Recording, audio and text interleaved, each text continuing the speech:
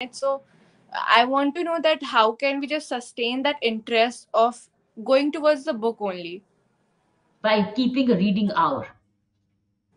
Yes, ma'am, Main definitely. thing is reading hour and a comfortable reading space.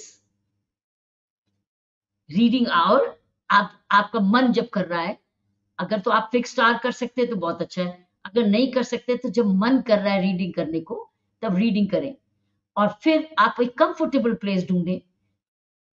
अगर आपका table chair की habit है, table chair पे करें।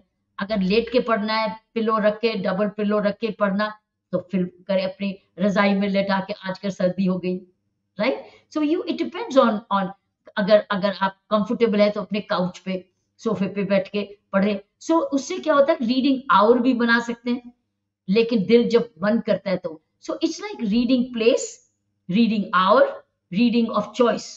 अगर आपको ऑटोबायोग्राफीज, तुझे पोइट्री अच्छी लगती है, पोइट्री, नहीं तो फिर और इंटरेस्ट क्रिएट करना है तो ऑटोबायोग्राफीज भी कर सकते हैं।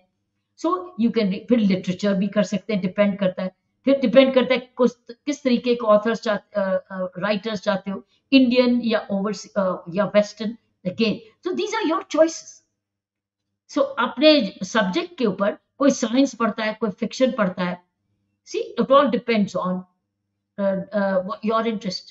But reading hour, reading space, reading space, and reading of books of interest, and gradually expanding your interest. This is how it sustains, by reading habit, right? Yes, ma'am.